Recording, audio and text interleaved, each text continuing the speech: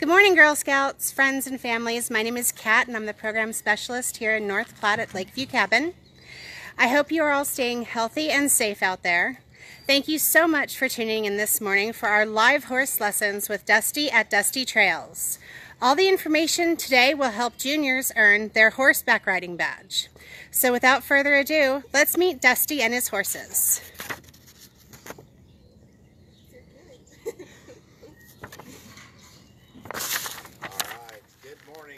Ladies, welcome to Dusty Trails. I'm Dusty. We have Elise, Gentry, and Stephanie right here, and we're going to take you over to meet the horses. So come on in, follow us in here, let's go meet the horses.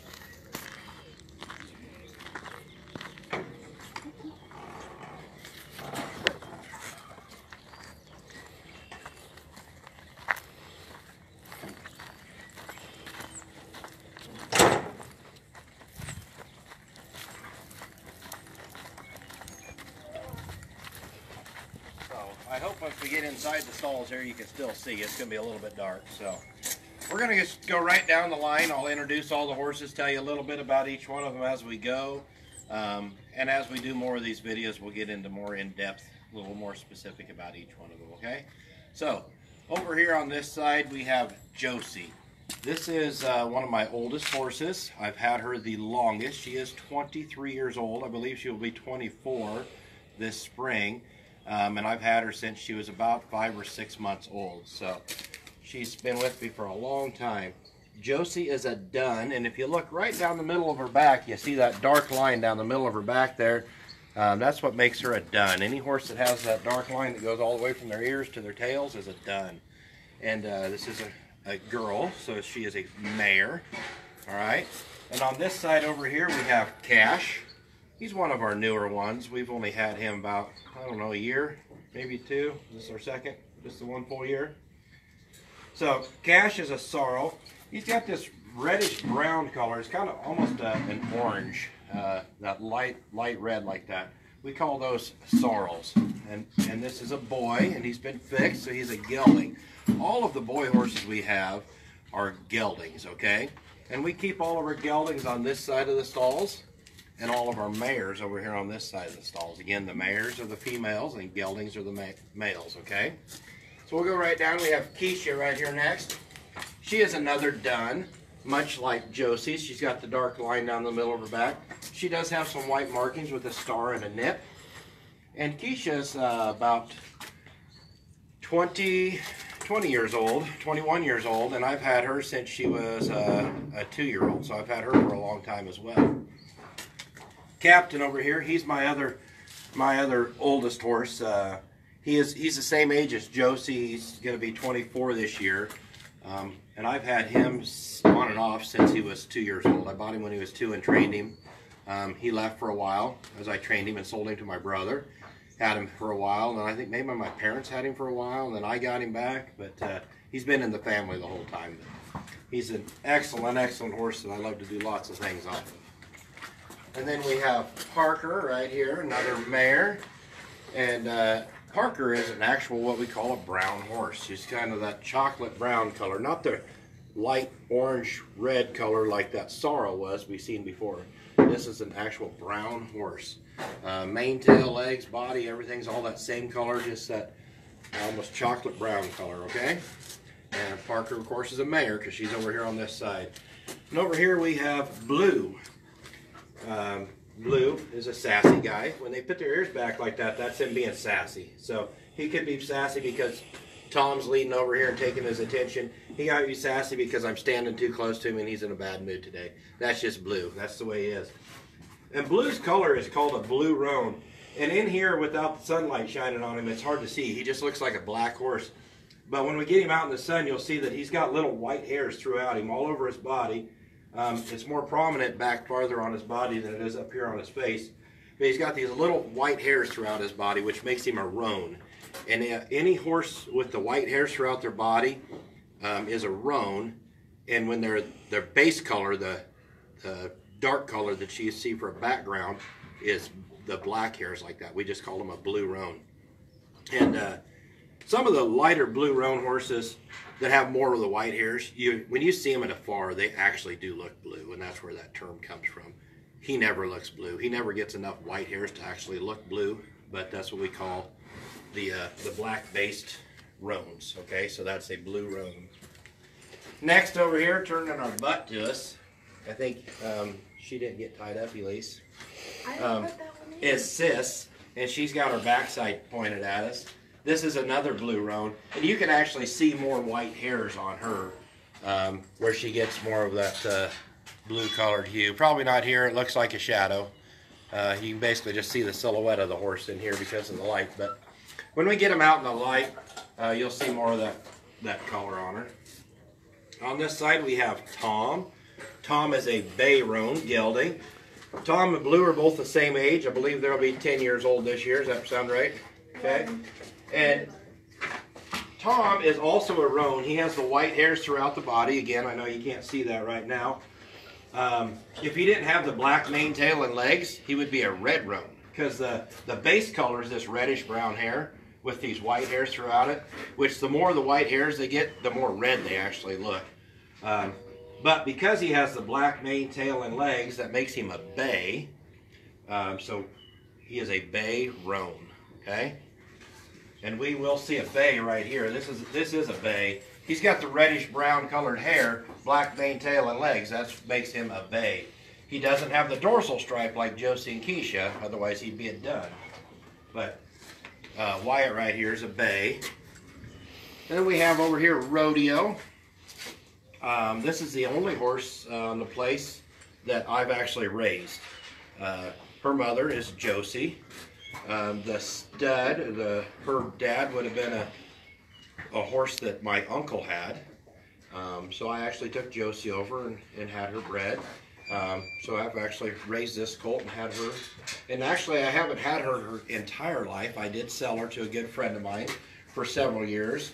Once his kids grew up and got out of school and left home, went to college or whatever, he called me up and I ended up buying her back. So Rodeo, she's about 16 years old, I believe, and her color is a flea-bitten gray. Can everybody hear me okay on there? Are we getting any comments that, hey, speak up or anything like that? Nope, you're doing good. Okay. All right, so Rodeo is a flea-bitten gray. So her base color is a gray. She wouldn't be called a white because she has the dark black hairs speckled throughout her, kind of like what we talked about with the roans, having the white hairs. They're not a white horse because they have the black hairs throughout them. That's what makes them a gray.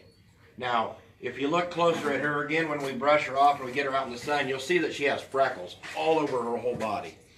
And that makes her a flea-bitten gray. We just call them, those freckles, we call them flea bites. They're just freckles throughout the light-colored horse, okay? So that's a flea-bitten gray. Her name's Rodeo. Remember, Josie down there is her mother.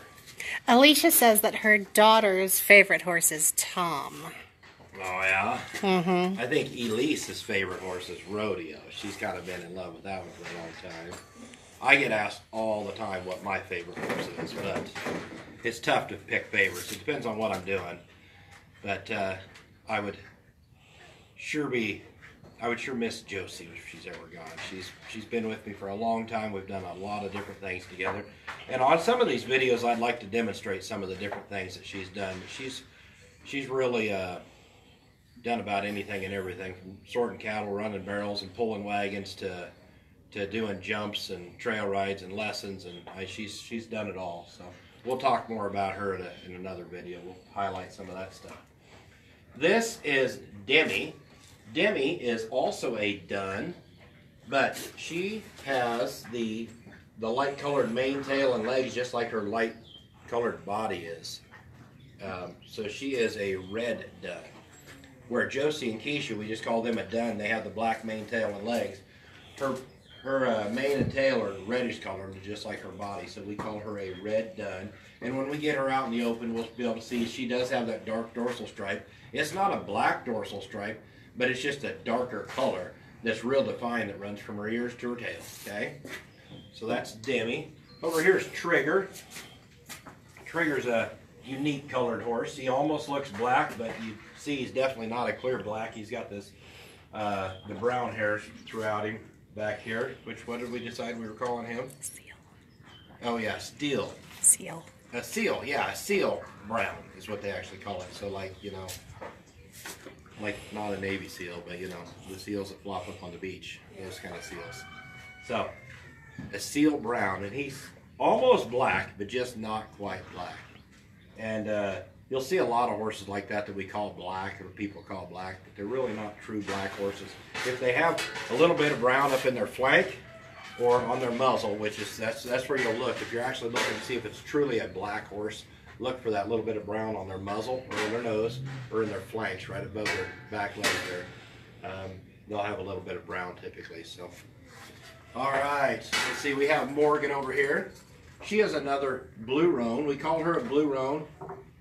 Again, she looks completely different than blue or even cis. She's got brown patches throughout here on her body. And there are brown roan horses, and I wouldn't argue calling her that. It depends on the season. If you come over here on this side, Cat, and look with the light, you really could call this a brown roan horse this time of the year. As the years, as seasons change and that kind of stuff, they do tend to change in color a little bit. But she's almost a brown roan. Very well could be. So, which just means her base coat is this brown color with the white hairs throughout it. But she does have the darker, most of her body's the darker black hairs. So We can actually see the white hairs now on her. yeah, from this side with the light shining through the south side of the stables here, you can actually see the white hairs. So we have some comments. Amara loves rodeo. Brooklyn loves Captain. And hello from Norfolk. All right. Well, hello. And we also have someone from Florida on here. Oh, very cool. Well, right here's Charlie. One of the things I like about Charlie, I mean, he's a good-looking horse. He's a nice ride, very smooth traveling horse. The best thing I like about him, though, is I named him after a horse my grandpa had when I was younger. He called him Charlie. Charlie Pride, which I know most of you probably don't know who Charlie Pride is, but back in the day, he was an excellent country singer. You can look him up sometime. But my grandpa took great pride in Charlie Pride. He was a well-built, very nice horse, carried himself nicely, well-trained. It was a good horse he was very proud of. And this horse is built a lot like him, carries himself much the same way. And so I thought it was a good fit. I was glad to have my own Charlie Pride right here. So, and Charlie's a sorrel. A little bit darker color sorrel than the first one that we pointed out up there, Cash, but he's still a sorrel. We have another flea bitten gray right here, Latigo.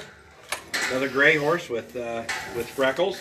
Again, I think I've had this horse since, well, my mom actually bought this horse as a colt from my uncle, so my uncle raised it. And then my mom and dad trained it. I helped them train it, get that horse started. And anyway, she's here with us now. So we've had her all her life. And this here is Newt.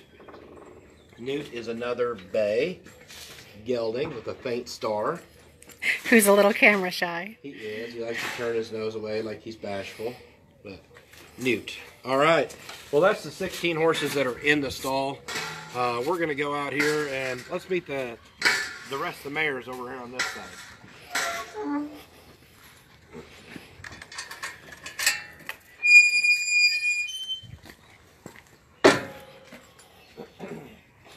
All right.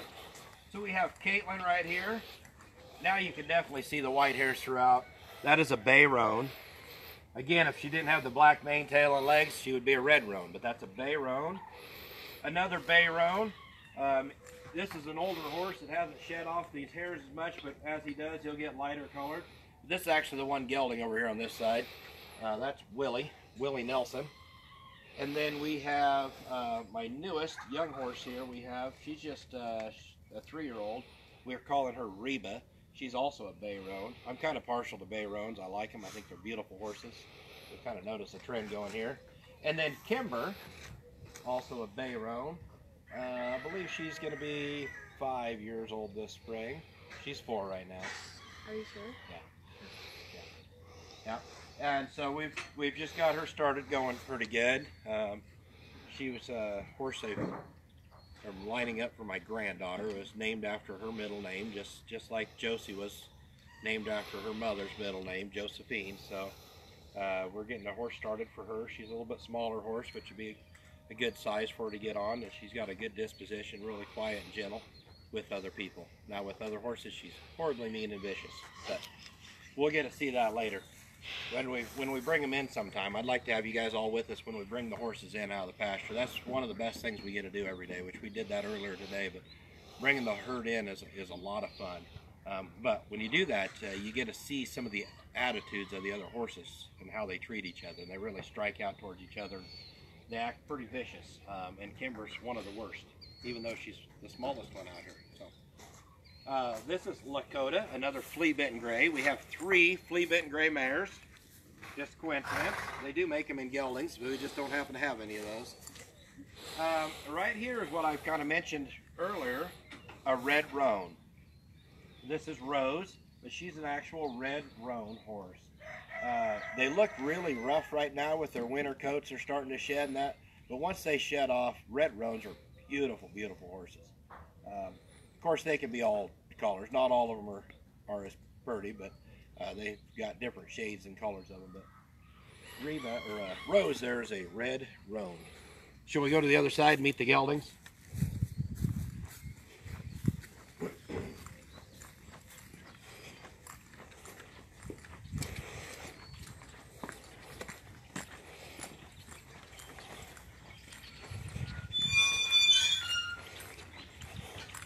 So the first gelding we come up on right here, this is Rebel.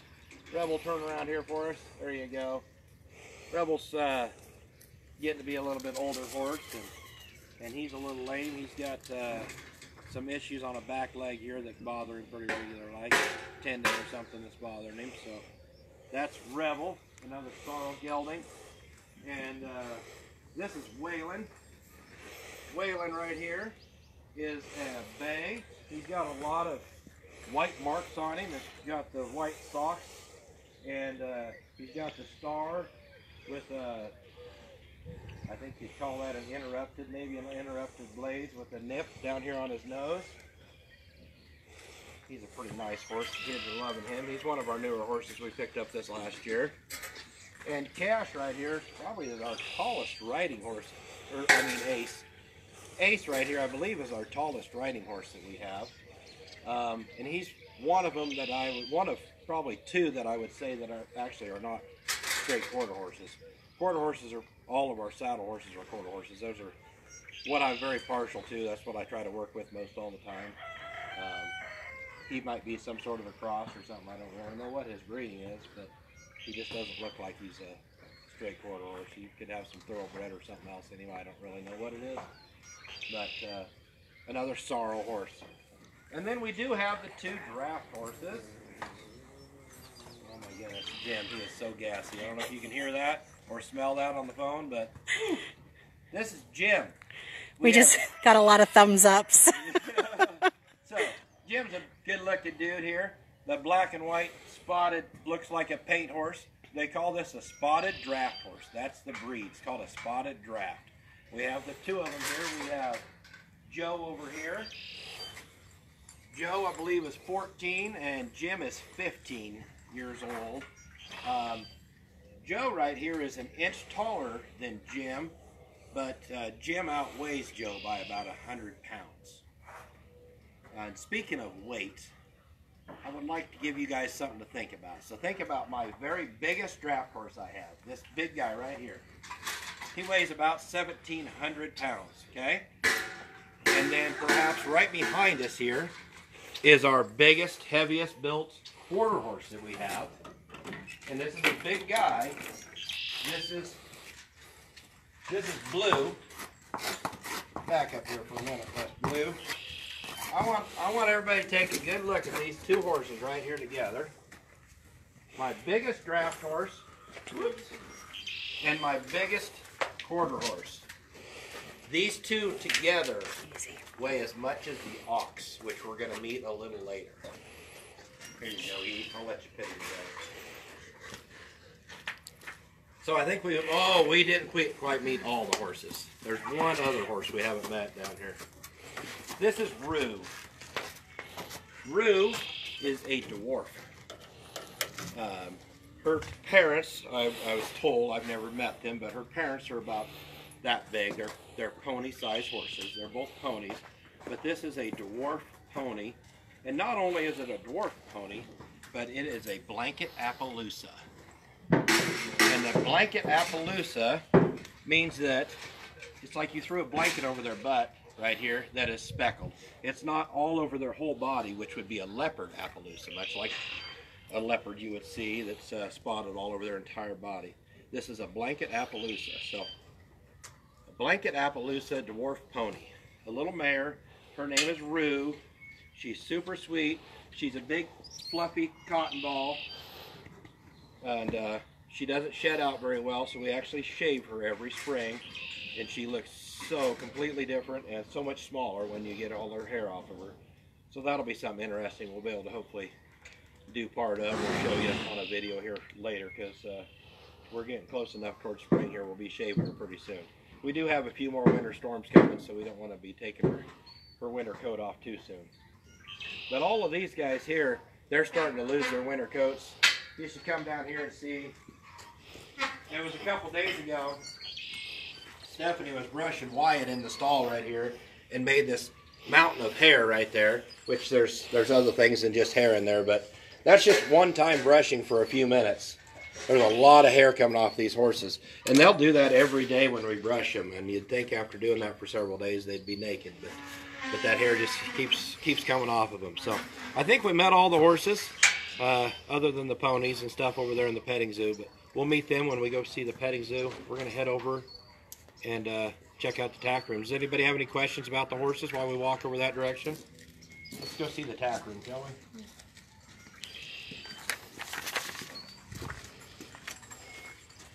So we have hello from O'Neill, Kearney, Columbus. One of Brooklyn's favorite memories is rounding. Wants to do. Hi, Gentry. Hello, Dusty from Karen Decker. No questions so far. Well, hello. All right. So, have we adjusted to the darkness in here? Can you see okay? All right. Don't look around at the ground and everything else in here, because it is a bit of a mess. Wintertime, and we have projects going on everywhere around here. So, this is what we call our tack room. I know the building doesn't look much like a barn or anything, but it's what we use. Our tack is a term we use to describe all the equipment that we use on and around with horses and all that. From New Jersey. New Jersey? Mm-hmm. Okay, so in our tack room we have lots and lots of different things. We start out right up top here. We have, well, right here in the middle, I guess, we have the spurs. Spurs are what we wear on our boots when we're helping us communicate with the horses. We have some extra stirrups up top up there. Down below here we have bridles. Each one of the horses has their own bridle assigned to them. They've got their names written above them. Each bridle is a little bit different. We have different bits, different shapes, the way the shank is, the way the dog bone in the middle, the copper rollers. There's lots of different things about these, which we can get into more later. But each horse has its own bit according to how they ride and how they react to the different pressures on them. And whether they need a copper roller or not helps keep their mouth moist, keeps the saliva in their mouth, that kind of thing. So each horse has its own bit. And then Jessica in Omaha wants to know, who is the oldest horse? Josie and Captain. I think they're technically the same age, but I always say Josie because I've had her the longest too. So Is it 25 this year? She'll be 24 this year. 24 this year.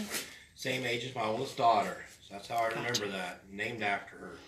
I bought that horse just a month after my oldest daughter was born, and I named her after her. Her middle name's Josephine. That's where that horse got her name. So she'll be 25 this year.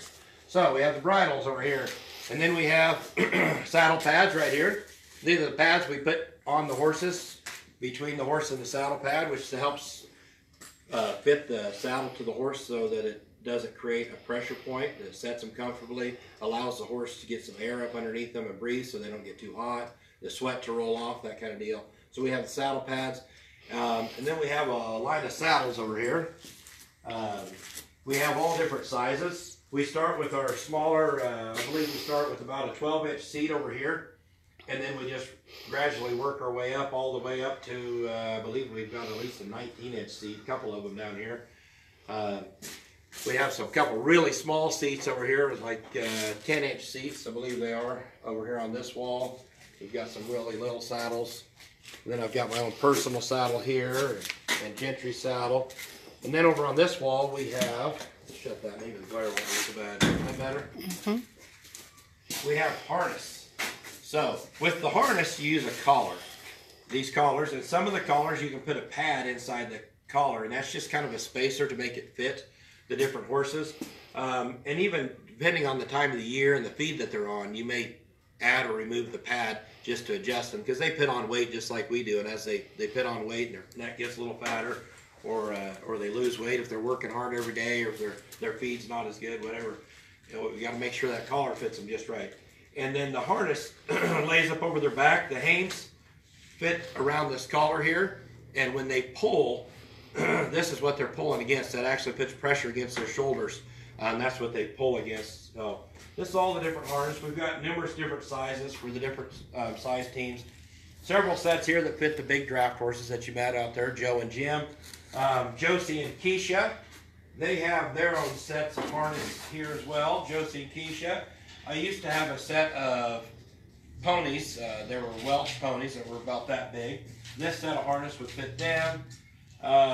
Anyway, Blue and Tom, a couple of the bigger quarter horses. We've got harness that'll fit these guys as well. So anyway, that's kind of what they are. We have the different size collars according to the different size horses, and then you can add or remove pads to make them fit as well. So that's a little bit of the tack that we have in here. There's lots of other things like halters and lunge lines and all sorts of fun stuff like that. So Stella from New Jersey wants to know if you have any baby horses. We do not. And then who is the youngest horse? Natalie would like to know that. Reba. And how old is she? She's 3 right now. She'll be 4 this spring. Okay. Yeah. Okay. All right, I think we're going to go out. We're going to grab us a horse, and how are we doing on time? 3 minutes. We have 3 minutes. Oh my goodness, no way. That went way too fast. Right? Yeah, but I think we can stretch it a little bit longer and show how to get on a horse bareback. Yes, so we've been all business here. We've just been talking about introducing and what things are, where they're at, and that sort of deal. Which, if you ever done an academy with us, or you ever get to do an academy with us, riding academies, what we call them, we get to come out and we do classes. They're typically about 2.5 hours each, and we would start out our first 20 minutes doing basically just what we did here. We would introduce ourselves, we'd get to meet you, you'd let us know your name, where you're from, that kind of stuff, and then we go meet the horses, and then we do an introduction of where things are at. And then after that, we each go get our own horse out and we'll brush it and that sort of deal. So we've done our quick introduction. We're going to get a horse out, brush it down a little bit. And just for fun, we're going to end today on demonstrating some different ways to mount a horse bareback. And these are just fun and goofy. Some of them are legitimate ways that we actually do it. All of them really are at some point. Some of them are just being goofy. So come on outside. Let's go meet Josie and the rest of the gang.